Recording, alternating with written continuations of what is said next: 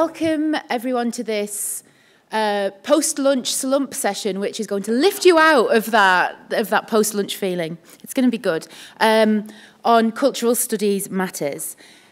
The idea for this session germinated when, over the period of a few months, I heard 3 different scholars discuss the need for more engagement with the cultural studies tradition in really quick succession.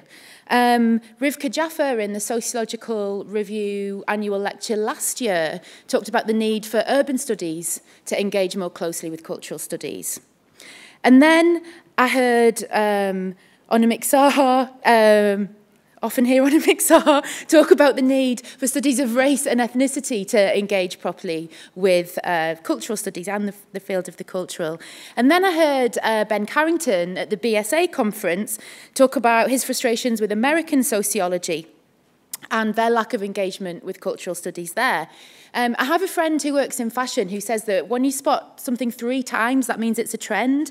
So I was quite interested in that, like, what's going on here? Why is there this need at this current moment to re-engage with that cultural studies tradition? What can cultural studies contribute to our understanding of the sociological? Where is this legacy alive? What, if anything, do we need to recover from that tradition of thought? So I'm really glad to bring together 2 of the people that I just mentioned in that introduction to discuss these issues. So we have 2 speakers today. They're each going to offer an intervention of about 20 minutes, possibly 25.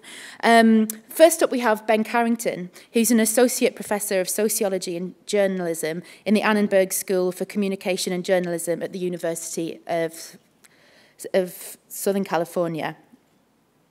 He studies a broad range of topics concerned with mapping the circulation and reproduction of power within post-colonial societies, but specifically, he's interested in how ideologies of race shape and are shaped by cultural forms. His books include Race, Sport and Politics, The Sporting Black Diaspora, and the edited collections on race, sport and British society, and one on Marxism, cultural studies and sport. He's also produced some really great podcasts recently on Stuart Hall, a figure who I'm sure will be central to our discussions later on. Our second speaker is Anamik Saha, who's a lecturer in media and communications at Goldsmiths. His research interests are in race and media, and he's particularly focused on cultural production and the cultural industries. I'm really pleased to say that his excellent book, Race and the Cultural Industries, which came out earlier this year, I think, is making quite a splash at the moment and seems to be invigorating some of these discussions around race in the cultural industry. So, very excited about this session, and I'll welcome our first speaker, Professor Ben Carrington. Thank you, everyone. Can you hear me okay? Is the microphone on? Good, great, thank you. Buy this book. First announcement. I'm honoured to be speaking to you today. I'd like to thank Emma and Jenny and the rest of the organisers for putting on this wonderful event. And like I say, it's an honour and a privilege to be speaking to you today. I'm going to go straight to the talks that I keep to my 25 minutes that I've been allotted, 20 to 25. So I want to begin my presentation by referencing what I thought was an interesting observation that Bev Skeggs made during yesterday's opening roundtable discussion. Bev, in talking about the type of work submitted in recent years to the Sociological Review, highlighted what she called, quote, the turn towards cultural studies. As someone who's worked in the United States for over a decade, first in the sociology department at the University of Texas at Austin for 13 years, and now at the Annenberg School for Communication and Journalism at the University of Southern California, my comments are based on that experience and my read of the status of cultural studies in the US. In that light, I was struck by Bev's suggestion that a certain type of sociological work informed by cultural studies is resurgent within sociology in the UK, or at least as measured in submissions to the journal. As examples, Bev mentioned the work of Stuart Hall, Paul Gilroy and Les Back as being particularly influential. And perhaps in the discussion and Q&A, we can get into the details of this and whether or not the Sociological Review is representative of what is happening within UK sociology. By contrast, I want to suggest that there has been a rigorous, sustained, a largely successful attempt in the US to not just resist the impact of cultural studies on the work done within sociology departments, but to malign, marginalize, and ultimately ignore that work altogether. Given the constraints of time, my remaining 22.5 minutes, I will forgo the more detailed explanation of this argument and instead make my key points by way of selective illustration of the state of play within US sociology. A situation that currently involves a retreat backwards to the worst forms of reductive thinking and the closing of the sociological mind. US sociology is slowly dying from the deadening hand of neo-Parsonian hyperconceptualization on the one hand and unreflexive positivism on the other, strangely enabled by Bourdieuian-influenced anti-cultural studies scholars seemingly committed to a sociology fixated on boundary making and divorced from any serious engagement with real-world politics. Dead methods producing a dead sociology, as Lesbach and Ilmor Pua might put it. So, 2 examples. I also do children's parties as well, if you're interested.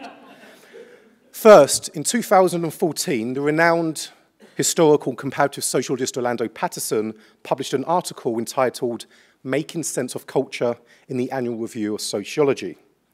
For those unfamiliar with the journal, the Annual Review of Sociology is, as the name suggests, published once a year and contains review essays on key topics that are of interest to the wider sociological community. A distinguished board of sociologists meets each year and decides which topics are worthy of being written about and which leading figures can provide not just a critical summary of their specialist area, but can also highlight significant new discoveries or emerging trends. Given the potential breadth of sociological areas, most topics are redone only every decade. Such is the standing of these review articles that, when well written, key ARS articles often become one of the most cited in their field and sometimes help to reshape and reorientate the field itself. In other words, they matter. Remarkably, in the state-of-the-art overview on the key insights of sociology into and about culture, Orlando Patterson decided not to engage the extensive oeuvre of Stuart Hall, and further, steadfastly refused to even acknowledge the contributions of cultural studies scholars to the study of culture. Making Sense of Culture does not include a single reference among over 230 to the work of Stuart Hall, a kind of intellectual exorcism of the very existence of Patterson's fellow Jamaican-born intellectual that I thought was quite staggering. In other words, in the very same year that Hall passed away, as eulogies to Hall's singular contribution to the critical sociological study of culture were widespread, both within academia and further afield, the once-a-decade summation of the key sociological works and ideas on culture, written by one of Harvard's sociology department's most renowned thinkers, simply refused to acknowledge the existence of Hall and culture studies as a field relevant to the study of culture. It was not so much that the review found weaknesses in Hall's form of conjunctural sociology or intellectual deficiencies in the myriad researchers who, since the 1970s, have produced new theories and insights into the complexities of culture making. Rather, Patterson, and no doubt the reviewers who signed off on his article, simply chose to ignore this entire body of work. As an aside, in Patterson's acknowledgements, he thanks Louis Quant and his Harvard colleague Steven Pinker for their comments on an early draft of the article. It is difficult to think of a public intellectual whose work is more antithetical to sociological thinking and has contributed nothing of merit to our understandings of culture than the ideas and the words of the evolutionary psychologist Steven Pinker, but that's for another time. Instead, Patterson posited a neo-Parsonian framework premised upon measuring and conceptualizing values and norms with a nod towards behavioral psychology and cognitive science as the future for cultural analysis. Making Sense of Culture signals its intent with an epigraph from the anthropologist Marshall Salins from his short book, Waiting for Foucault Still, that says, quote, "Power, power everywhere, and how the signs do shrink. Power, power everywhere, and nothing else to think." There are more references to power in the epigraph than there are in the entire article. The word power appears about 5 times in Making Sense of Culture, whereas the word values appears 70 times. The epigraph, of course, is meant to signal not just a dismissal of Foucault's allegedly capricious theory of power, but by extension, the irrelevance of post-structuralism in particular and critical social theory in general. But it also implies that power as a concept is largely irrelevant to the study of culture. Similarly, Patterson has little to say about the state. In the article, Patterson chides the sociological study of culture for what he calls, quote, sweeping dismissals and dogmatic overreactions to the errors or biases of previous traditions of scholarship, end quote, before going on in the very next paragraph to doing precisely that himself. Patterson bemoans the fact that sociologists apparently can no longer make causal claims or comparative generalizations about culture and its effects for fear of being called a racist or an essentialist, because of what he describes as, quote, the oversensitivity to identity politics. He stops just short of invoking the alt-right charge of snowflakes, but you get what Patterson is driving at. For Patterson, there are two key interconnected processes that define culture. First, culture is a dynamically stable process of collectively made, although unevenly shared knowledge about the world. Second, pragmatic process constitutes the other component of culture. Patterson argues for a pragmatically derived substructure of practical knowledge, which appears to be a fancy and rather convoluted way of talking about behavior. And what is at the core of cultural knowledge, shaping and influencing what Patterson calls knowledge activation and the cultural pragmatics of behavior? What, in other words, is at the heart of the sociological project? Norms and values. The sociology of culture reduces the study of normative behavior and the values that shape what we do. Hello, Talcott Parsons. We thought you had long since been buried, relegated to the unread sections of old sociology textbooks, the unanswered questions on first-year sociological theory exams, and your work hidden in the footnotes of rational action theory papers. But no, here you are again, making a return, raising your head, being resurrected by Harvard University's leading cultural sociologist. The rest of Patterson's article is spent carefully fleshing out the inner dynamics of both cultural knowledge and cultural pragmatics before returning to the centrality of values in motivating people's goals, what we'd like to do, and the importance of norms as shared values that both prescribe and proscribe behavior. It is acknowledged, of course, that the pragmatics of culture reflect power and status differences between individuals and affirm social identities, but these questions are relegated to minor concerns compared to mapping how cultural knowledge, norms, and values guide action. Patterson concludes by claiming that his approach to the study of culture is truly interdisciplinary and lambasts what he calls, quote, the conventional orthodoxies, one-sided agendas, and intellectually paralyzing post-what-not fads of recent decades that have bedeviled the subject.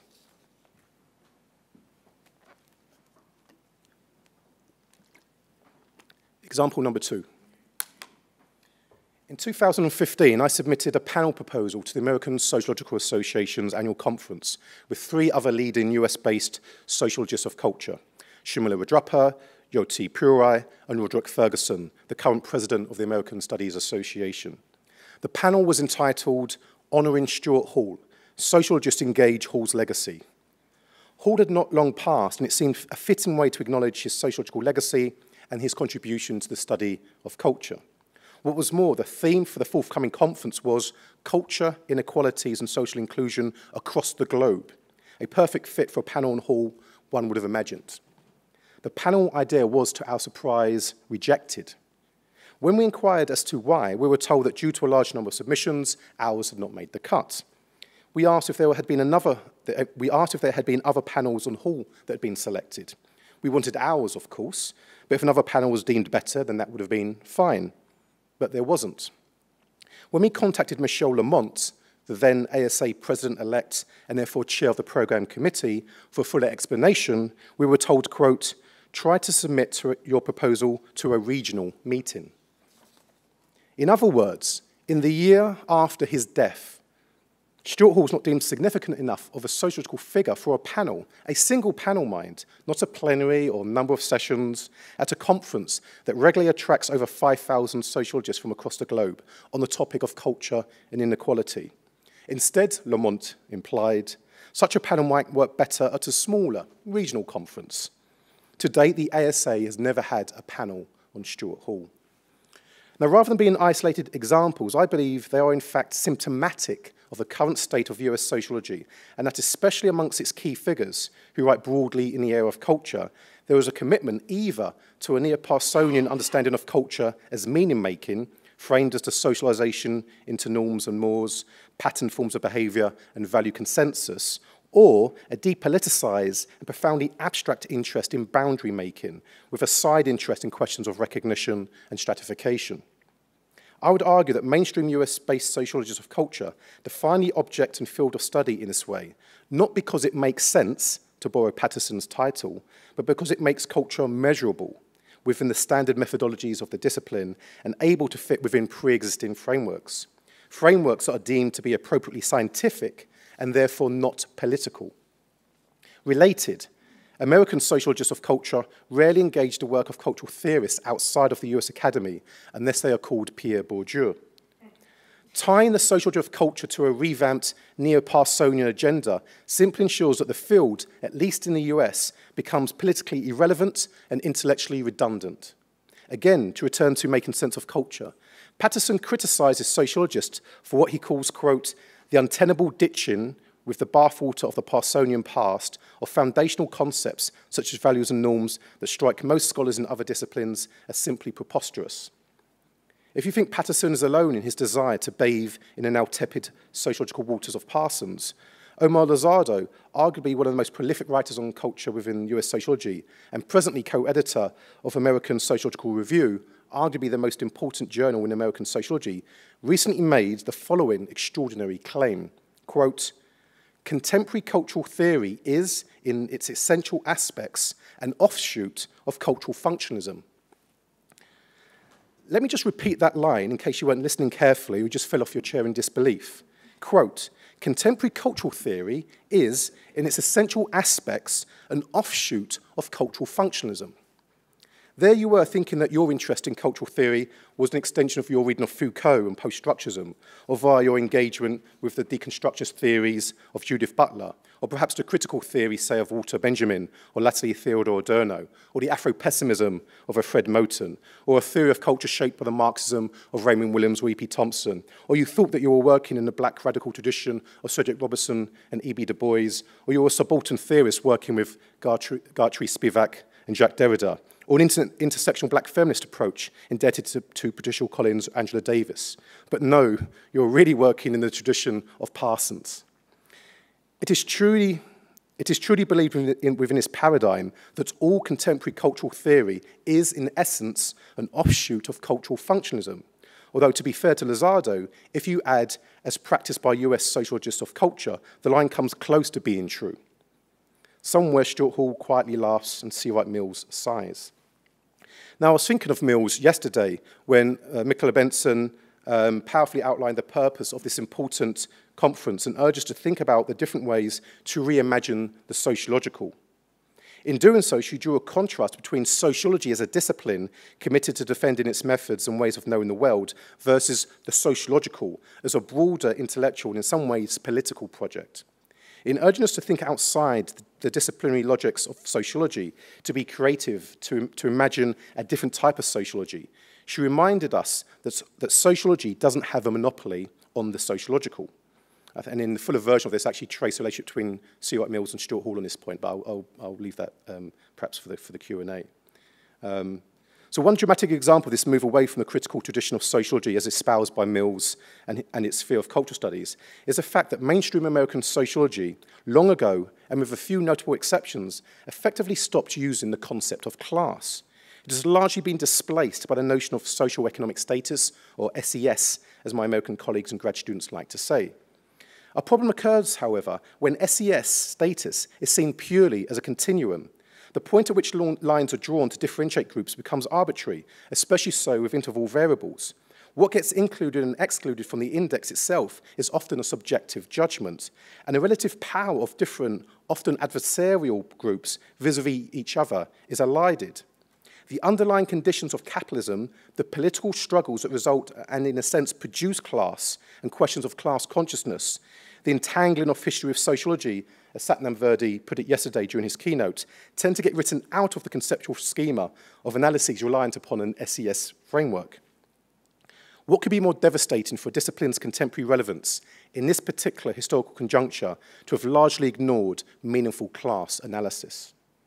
Similarly, there is both a refusal to acknowledge the existence of racism as a structural feature of American life within much of this work, and related, either a dismissal or complete lack of awareness of the contributions of Black studies scholars to questions of culture, identity, and meaning.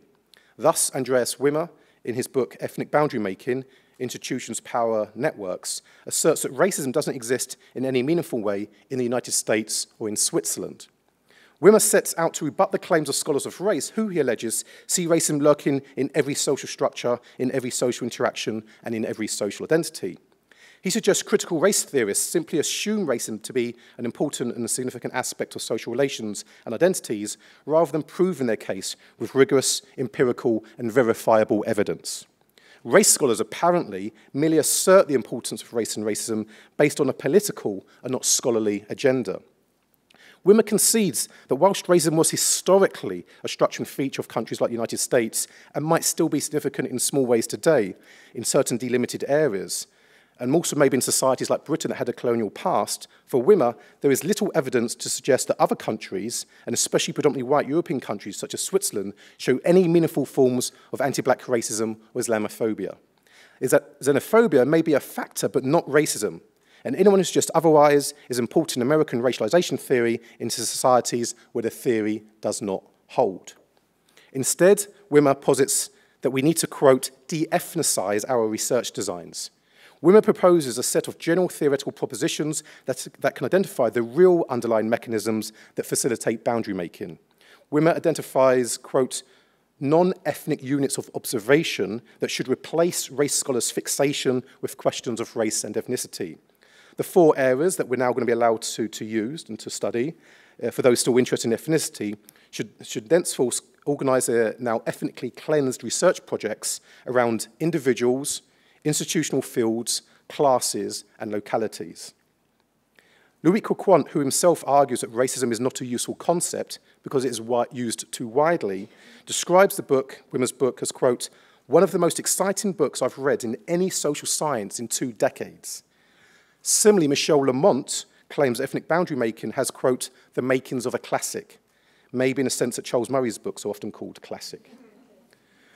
Wimmer's arguments, and others like him, for ethnic boundary making as merely symptomatic, not exceptional, are predominantly motivated by 2 linked impulses.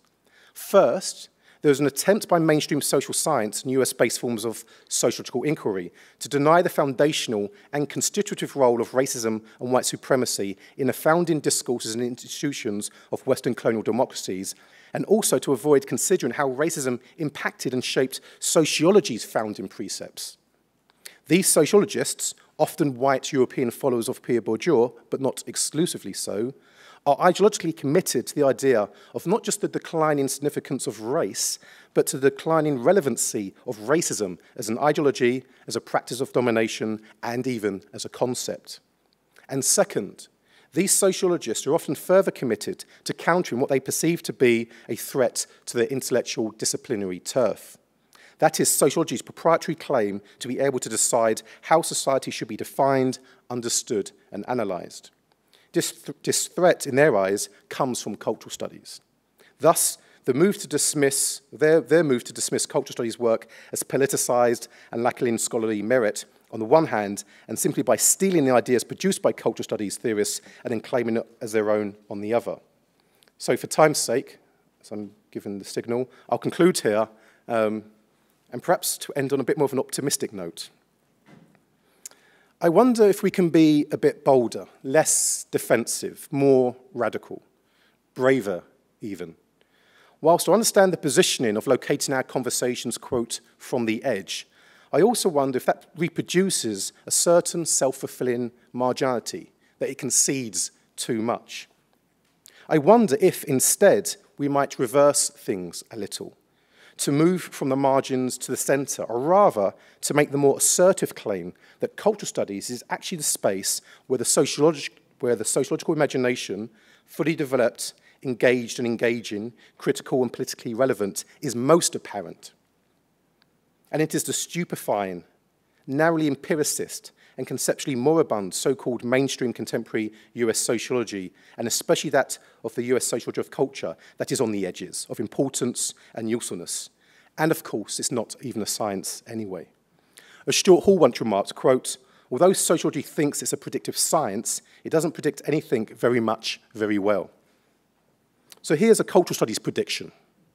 Sociology may be dying, but the sociological project is alive and well in precisely those spaces where it is most disavowed. Thank you. I thank you for the introduction. Emma, thank you for putting this panel together. Thanks to the organisers who put together this brilliant conference. Really thrilled to be here.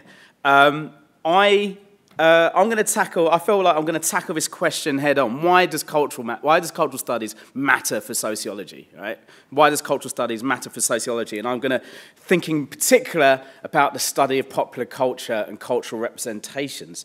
I say this as someone with a PhD in sociology, but who finds himself in a media department.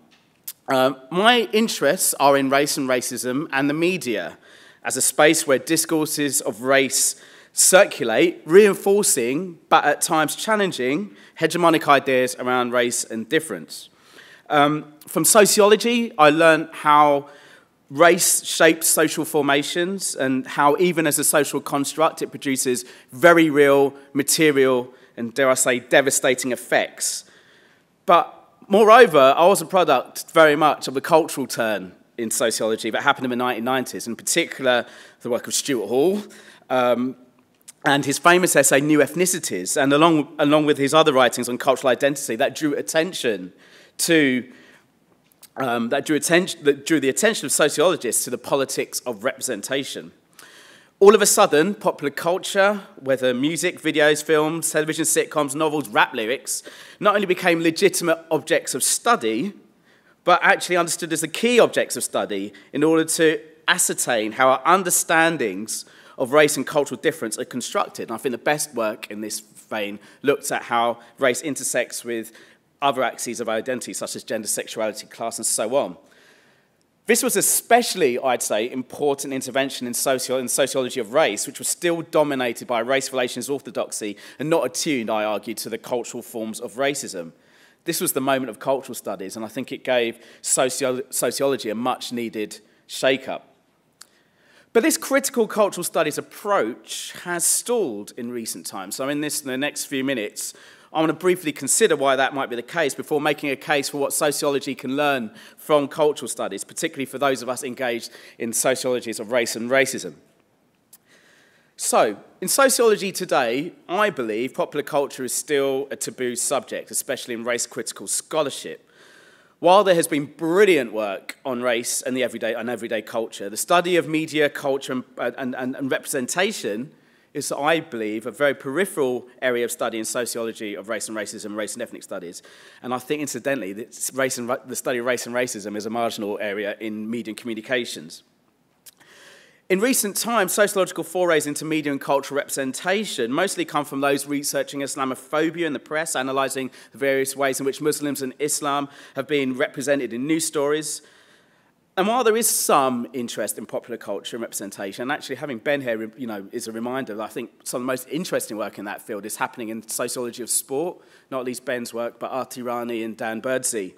But nonetheless, I argue that in sociological studies of race and popular media appear less frequently than one might imagine. And that's actually quite weird, I say, because when we consider Stuart Hall, perhaps the most influential scholar of race in British sociology, and his assertion in his 1981 essay, Deconstructing the Popular, that popular culture matters, even though he actually goes on to say that he personally doesn't give a damn about it. That's an exact quote. For a time, Stuart Hall brought question of Britain's troubled relationship with race, with multicultural, with its own post-coloniality to the forefront of sociology. And the media was frequently the object of his analysis. Yet in recent times, this approach to studying race and racism has fallen out of favour, and the study of media text, cultural representation and popular culture has returned to the marginal status in sociologies of race and racism. I think I've laboured that point now, but maybe I'll move on. But why does it remain such a taboo subject for sociologists? Well, I think we're still experiencing a hangover from the Frankfurt School, where we're still suspicious of the ideological function of the cultural industries, which is quite ironic, because as far as I'm concerned, sociologists watch more TV than anyone else I know. I know that sounds anecdotal, but it's actual social fact. it's also the case that I think that kind of studying popular culture was seen as a distraction from real important political work, when continued economic exploitation and racial violence on the streets, Grenfell and people actually dying. I'm always reminded of Stuart Hall, where he's exasperated. What in the hell is what is the point of cultural studies? He's referring to the AIDS epidemic, actually, and the people dying through that. And so there's this idea that popular culture, why are you studying television when race and racism continues to be a matter of life and death? Claire Alexander, whose work I really admire, in a keynote speech that she gave at the annual conference of South Asian Popular Culture, questions what she disparagingly calls culturalist approaches to race and ethnicity, and the fascination with issues of, quote, cultural commodification, production and consumption at the expense of people and the structures of power and material context within which culture takes place. She adds, and this is a really interesting quote, whether in the current climate this is a luxury that we can afford. I certainly, as I say, I'm a fan of Claire's work, and I certainly sympathise with that argument. But for me, the best studies of cultural commodification, of cultural production and consumption, have always retained that question of power, has always situated it within the material. So far I've kind of stressed how I think the study of popular culture has been marginal in the study of race, but actually that's not so much the case I find in feminist studies, where I think in that scholarship we see that linkaging between popular culture, between government policy, between the everyday happening. It's constantly. So I'm thinking of, for instance, Sarah de Benedicta's, Kim Allen and Tracy Jensen's new work on poverty porn as a television format and how the welfare state is being imagined and how this is shaping government policy to welfare. I'm thinking of Imogen Tyler's work on the construction of the chav mum and the objectification of working class women in the media and in politics. More squarely, in the black feminist tradition, I'm thinking of Francesca Solban's recent article on black women and their engagement with YouTube, which offers a kind of radical approach to popular culture that I'm certainly learning from. Feminist studies, I think, continues the foundational work of cultural studies in taking seriously the everyday, but also taking seriously the popular culture of some of the most denigrated, demonized, and maligned members of society. What I personally take from feminist studies is how media, culture, and political rhetoric work together, feed into each other, and it's the means through which the state creates a consensus through which it can act its authoritarian policies, which of course was the key intervention of police in the crisis. And you should also check out, if you haven't already, the recent book, Go Home, The Politics of Immigration Controversies, co-authored by Emma Jackson, amongst many others. In Angela McRobbie's Aftermath of Feminism, she uses the phrase space of attention to illuminate the politics of the young girl, the figure of the young girl in the context of gendered modernity, drawing from commercial, political, and media discourses. And it's exactly that kind of approach that I think we need to adopt here. Popular culture as an important space of attention alongside government policy, alongside the everyday, alongside the legal system. We need to focus on those things in order to understand the dynamics of the current conjuncture. So to many of you, that seems like common sense, or rather good sense, to use Gramsci's vernacular. Yet to reiterate, I feel the sociologists of race tend to ignore these questions of media and culture. And to illustrate why I think this is a problematic assertion, I want to briefly explore what a cultural studies interest in cultural commodification, to use Claire Alexander's terminology, tell us about the current conjuncture and racialized modernity, or indeed racial neoliberalism. Firstly, I want to work with Stuart Hall's notion of popular culture being a site of struggle, where the battle for hegemony is being fought. Crucially for Hall, there's no outright winner in this battle. I always think of it as, like that kids' game, Marble Run, where you kind of lift up the sides. You know what I'm talking about? And I think that's what essentially popular culture is, albeit constantly in motion. So on the one and keeping that in mind, a cultural studies approach to race with a focus on cultural commodification reveals a paradox. There's a paradox in the governance of race. And this actually echoes Satnam's talk from yesterday. Because on the one hand, we see the popular press continuing to demonize Muslims and migrants, and young black youth are never far away in their role as the urban folk devil, such as the latest moral panic over drill music. And I think sociologists are really good on this stuff. But on the other hand, popular culture features more people of colour than at any point of history. And while we still see stereotyping, whitewashing, airbrushing, we also see a lot more opportunities for people of colour when they're not defined by their race. And, you know, I don't know if anyone still does this, flicks through TV channels and remote control. That's a very 80s image for some reason. But certainly, if you kind of, on a Tuesday night at between 8 and 10, if you flick through the channels, you will see people of colour, and often not being stereotyped in really reductive ways. The paradox at the heart of cultural commodification contains, I argue, both enabling and constraining dynamics. If we start off with the enabling features of cultural commodification in the context of contemporary popular culture, recently I gave a talk on the cultural industries and populism, and I used the example of Grind for Corbyn as a critical moment where black cultural producers helped shape the public agenda. I argue that Grind for Corbyn helped pull the consensus leftwards. I think this is illustrated further in the coverage of the Windrush scandal and the hostile environment, which was coined precisely because it was seen as a vote winner, based on an archaic nationalism that the popular press lap up, and is now something, actually, that the government is trying to disavow or distance itself from. I mean, I think that's an incredible turnaround, though, incidentally, I don't want to call this a victory, since the government are yet to fully redress, if at all, the racial and social injustices of Windrush and Grenfell. Another example, though, of the enabling features of popular culture is once there was invisibility, right now we're seeing a hyper-visibility of race in the media, especially in popular culture. This has always been the case in reality TV, which has always relied on having a variety of social types. But even in drama and comedy, we're seeing more roles for people of colour. The likes of Lenny Henry, Idris Elba, Riz Ahmed are speaking in Parliament, making the cultural industries face up to its hideous whiteness. Studios, television networks, and actors know the negative effects, or indeed bad press, that can follow having a lack of diversity in your production. So this would stress again that hegemony would suggest maybe that hegemony is being pulled leftwards, or at least in more progressive directions. But if we focus on the constraining dynamics of cultural commodification, we might see more, for instance, we might see more black and brown people on TV and film in particular, but to what extent do we really learn about black and brown lives? In the current neoliberal conjunction, diversity has taken on a value. It's a marker of lifestyles, of brands, of market niches.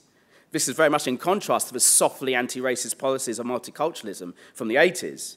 In other words, this approach to diversity depends on the commodification of race, where racial identity becomes a value to be extracted, sometimes by the person of colour in question, but mostly by white dominant culture. I'm thinking of, do you remember that Tesco's ad from Christmas, Everyone's Welcome? And it caused controversy because it had families, you know, all kind of celebrating Christmas, the whole diversity of families, and they had a Muslim family on it, which caused, you know, upset some people. But what was really interesting, it was like literally, it was how many hijabs can we fit on this screen? It was like, really, I found it a little bit over the top.